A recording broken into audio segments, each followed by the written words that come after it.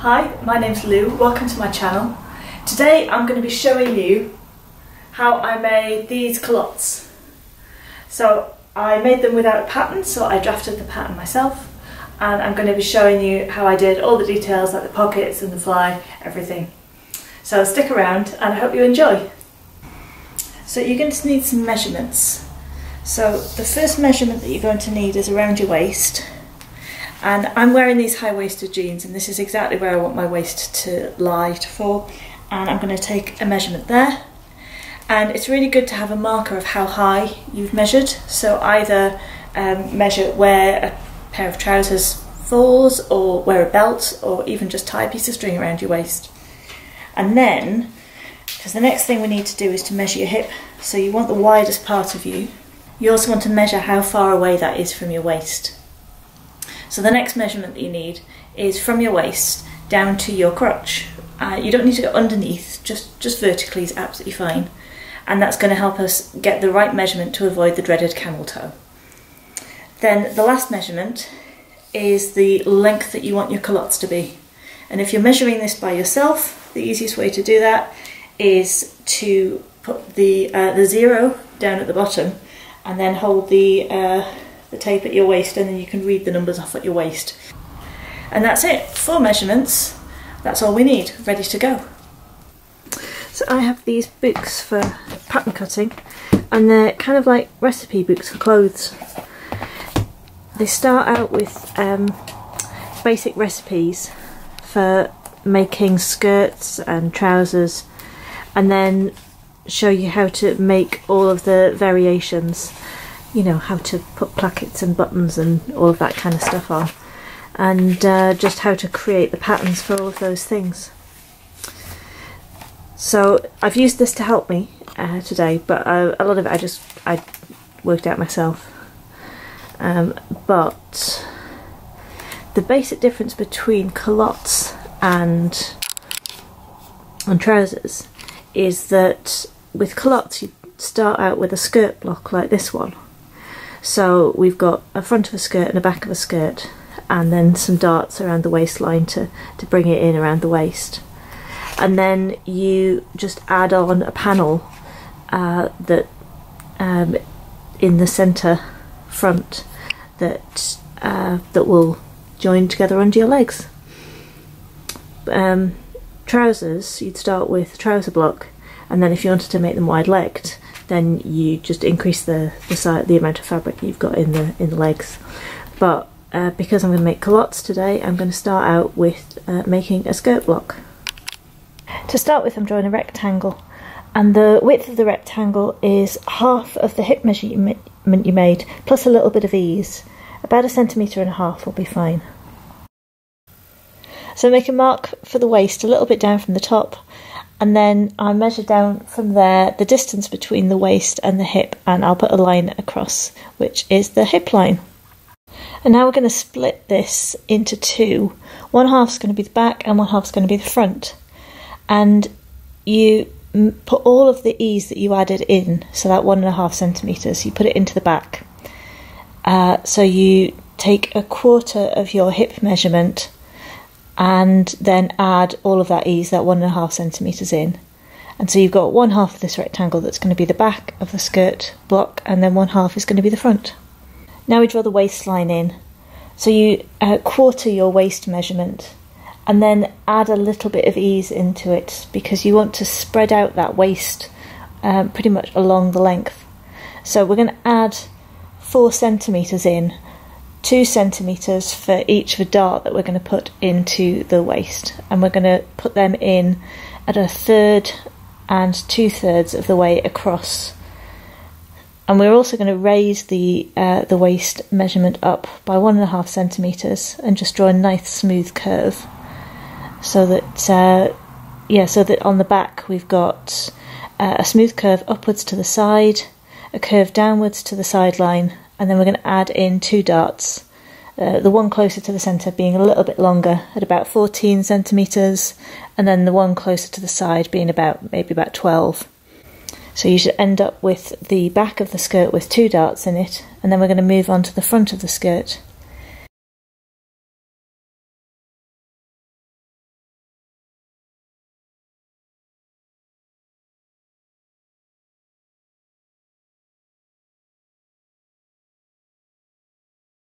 Again, take that quarter of the waist measurement and add in 2 centimetres, which is going to be your dart in the front. And again, raise the side up by about 1.5 centimetres. And this time we're going to put in 1 dart, and we're going to put it in like 1/3 of the way from the side.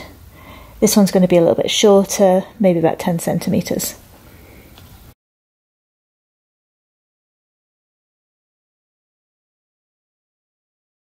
I've used a fairly thick card for this pattern because I want to be able to cut it out and save it and use it on future projects. So that's what I've done, and I'm cutting out the darts here, and then for the front of the skirt block I'm going to cut down from the dart down to the hem of the skirt, and that's going to give me some space to put some gathers in later. So we're going to trace our pattern pieces onto another piece of paper now, and this is going to make our culotte pattern. So we're going to start a little way in, and that distance is 1/4 of your hip measurement plus a couple of centimetres for the back.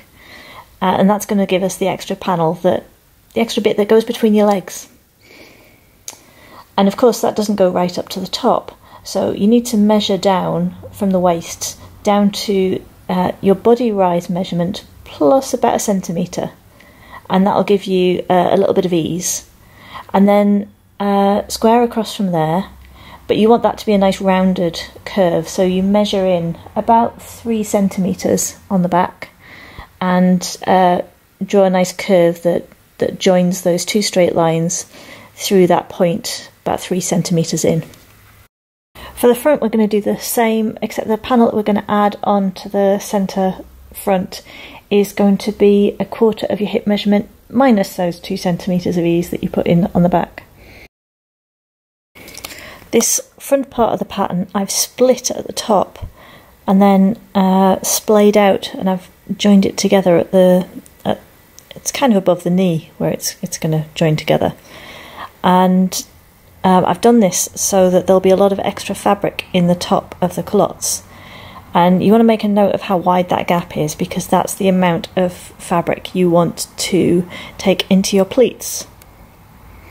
And again, I'm marking that same body rise plus 1 centimetre, and then measuring in this time 4 centimetres from the corner and drawing a curved line to join the 2.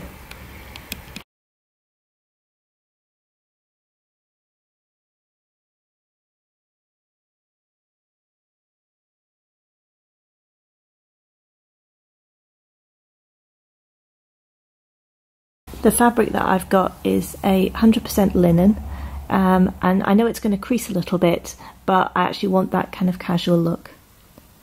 I'm pinning the pattern to it, and I'm leaving 1.5 centimetres all the way around my pattern, because this is my seam allowance. I've created the pattern, but I haven't put any seam allowance in. So what I'm going to do is take the seam gauge, set it to 1.5 centimetres, and then for each pattern piece I'm going to go around and mark 1.5 centimetres away from the edge of my pattern, and that's where I'm going to cut.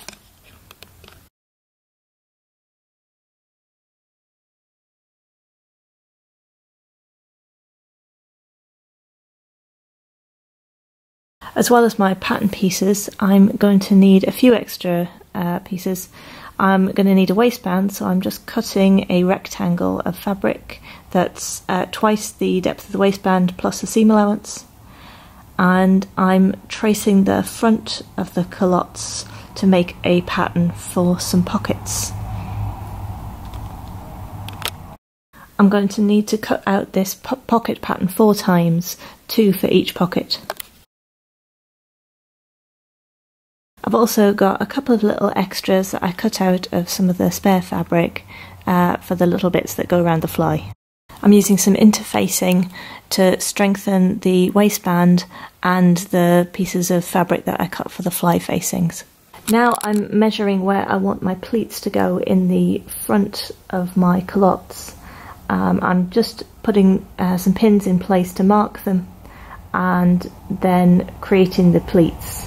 and then I'll just put in a few stitches within the seam allowance to keep them in place while I work on the rest of the culottes.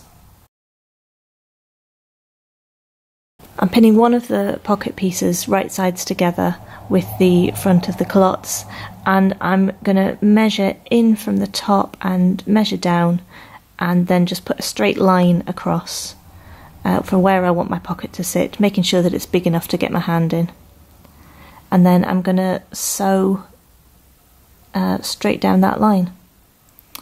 And then I can flip it over, press it, and then I'm just going to put in an extra line of stitching to reinforce the pocket there.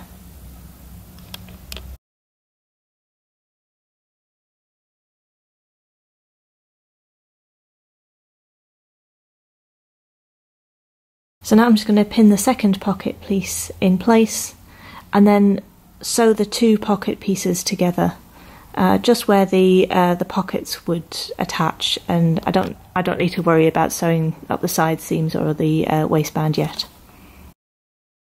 Now I do want to put the darts in the back of the trousers, so I've gone back to my skirt block pattern and I'm using that to trace the darts and to mark them in position, and I'm just using some pins to mark them and then some tailor's chalk to make sure that I get the lines nice and straight. I'm pinching these into position and then I will stitch them.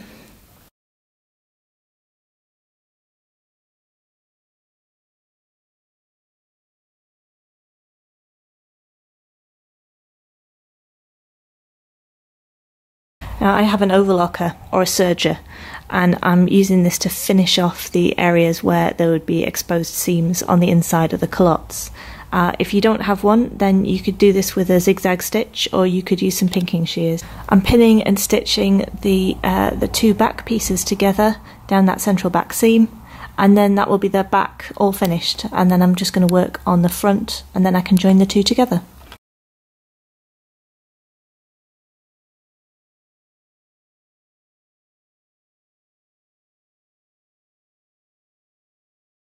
Now I'm going to do the fly, and that's the tricky bit.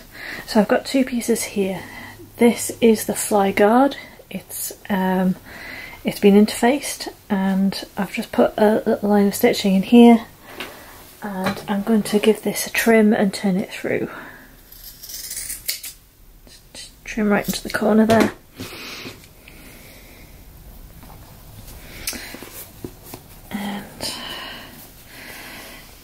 And then I'm going to finish this edge with the overlocker. I've got this piece here which is also interfaced, and this is the fly facing. So these two pieces here are the fronts of my culottes, and the zip is going to go down here, and then I'm going to attach a waistband on the top there. So the way that the zip needs to go in is that it attaches to the facing, which is going to go on here, and then we fold this over, and this has got a 1.5 centimetre seam allowance, but I want to fold it a little bit less than that and sew that in there, making sure that we've left 1.5 centimetres at the top for the waistband to go in. Yeah, so I'm going to stitch this onto the fly guard, and then the zip goes in here with the teeth facing outwards, and then this gets folded over and stitched in place there.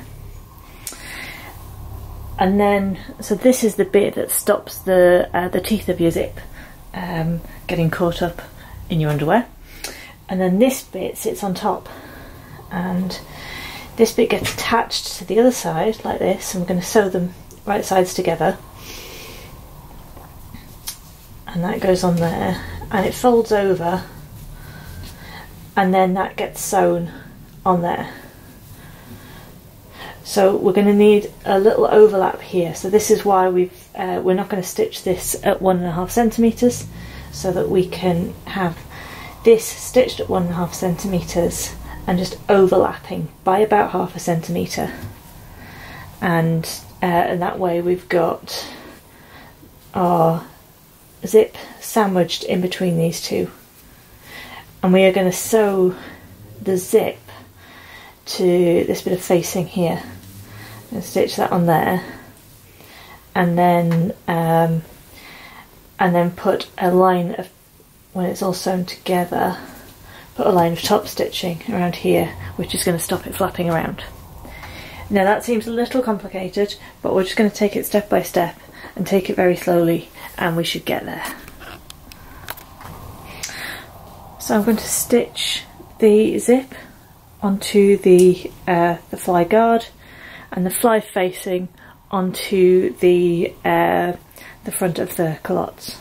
So these bits are now stitched, and what I'm going to do now is I'm going to on this side of the culotte, I'm going to press this edge in by 1 centimetre, and I'm going to line that up there and stitch, pin and stitch down this edge here. And then for this one, for this side, I'm going to fold this over, press this flat, and then stitch very close to this seam line, just to keep everything nice and folded away from the front, and that will make this a very neat seam on the front there.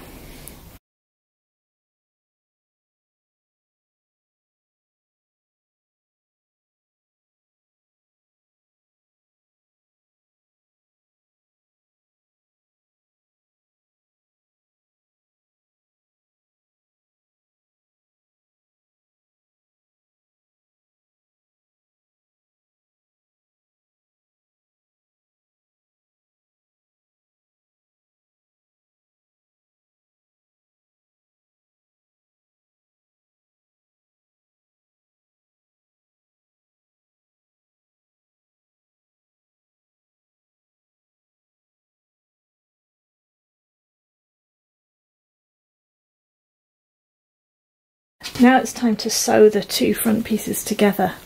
So we're going to match up here, pin there, and we're going to sew up until here.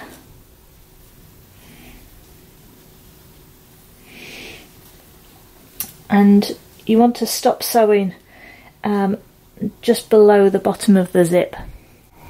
So I've sewn these two pieces together up to that point there, so just past where the facing is, and then this is what it looks like. You open it out, you can see you've got one half of the zip attached in there. This isn't attached yet, but when it folds over there, it should not lie nice and flat, and you shouldn't see the zip at all. The zip is in this bit here.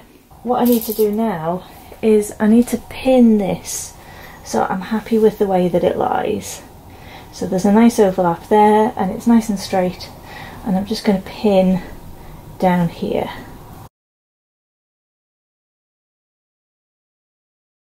Now I can flip this bit over, and what I need to do is I need to sew this bit of the zipper tape onto this bit of the fly facing.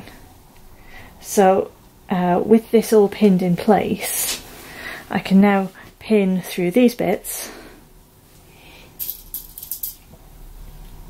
just those bits, so just the zip and the facing.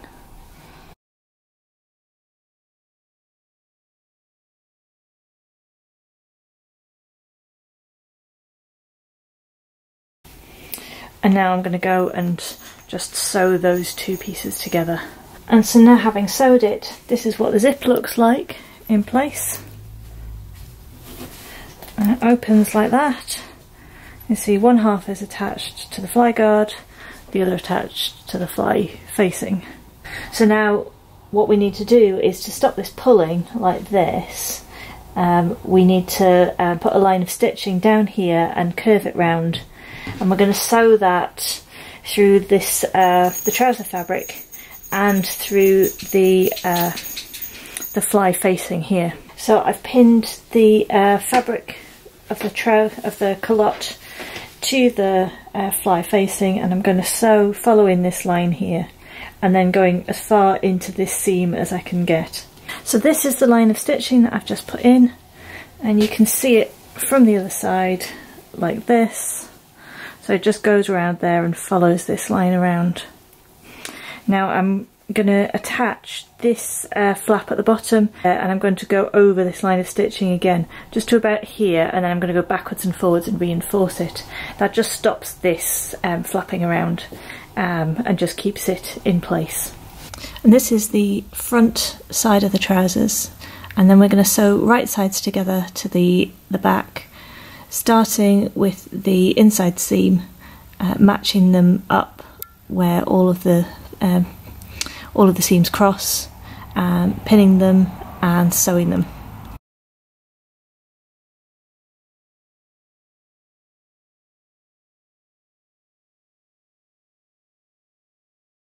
And with that done, we, again with right sides together, match up the side seams starting at the waistband and pinning and stitching all the way down both of the side seams.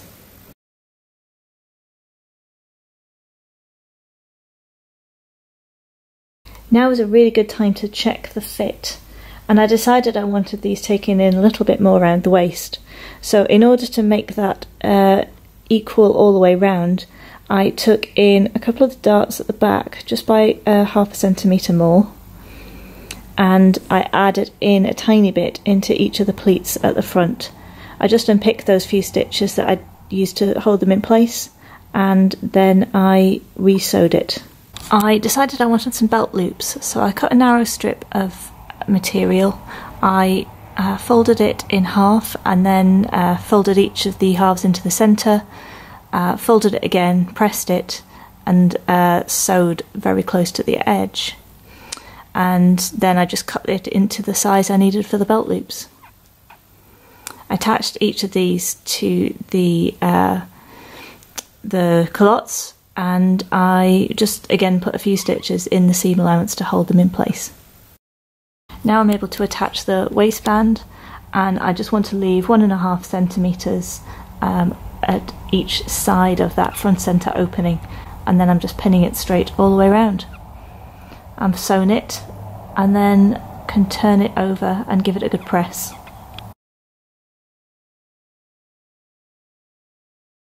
I'm now stitching the belt loops onto the waistband. I've just folded it over, and then I'm using a very, very small, close together zigzag stitch, and then trimming off the excess.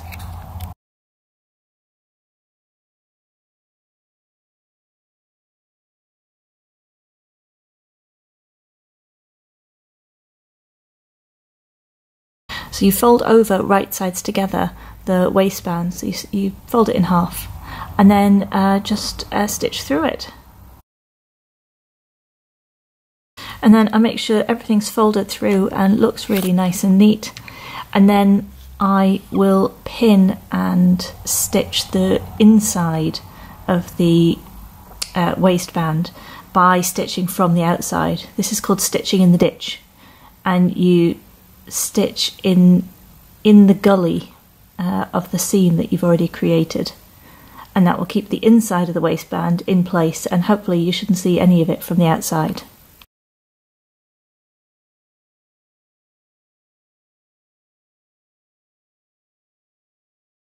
And now I've just got to pick a button, and I'm using this attachment that came with my machine, which is for sewing buttonholes.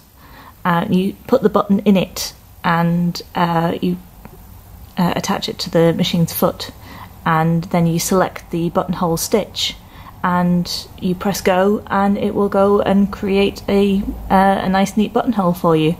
It's very clever.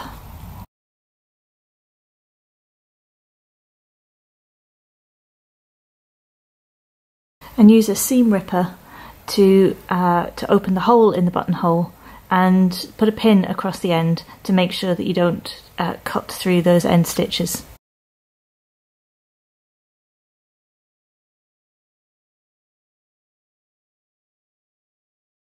So now I've folded under and pressed the hem, and I'm going to use the blind stitch on the machine to finish the hem of the trousers. You could do this by hand sewing, but I hate hand sewing, so anything to get me out of it. So I'm kind of folding it underneath and pinning it like this, and then this foot from my machine, it's got like a ridge down the middle of it, and you select a stitch on the machine that's like straight for 3 stitches, and then it kind of jumps, and you position this so the fold that you've made is right where that ridge is in the foot, and then you sew the 3 straight stitches on the right hand side of that, and then it jumps over and sews another stitch on the left, and then that creates a blind hem with just a tiny little stitch holding the hem in place all the way around.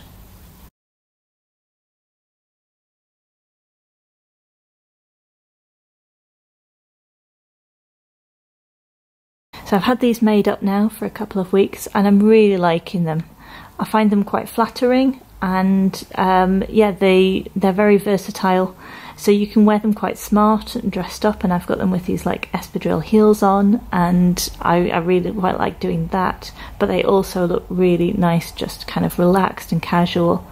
I've been wearing them for dog walks and also for fancy nights out, so they're very versatile. I think this would be a great pattern if you wanted to do in like a really nice light drapey fabric for an evening do or something like that as well. But what I wanted was a nice pair of casual trousers for summer, so these are just perfect.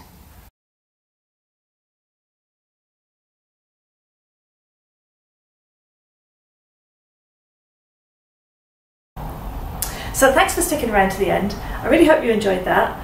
If you do make anything like this, I'd love to see. So yeah, do let me know in the comments down below. And if you like this and you'd like to see more content like this, please do hit the subscribe button. I'd be very grateful. Thanks, bye!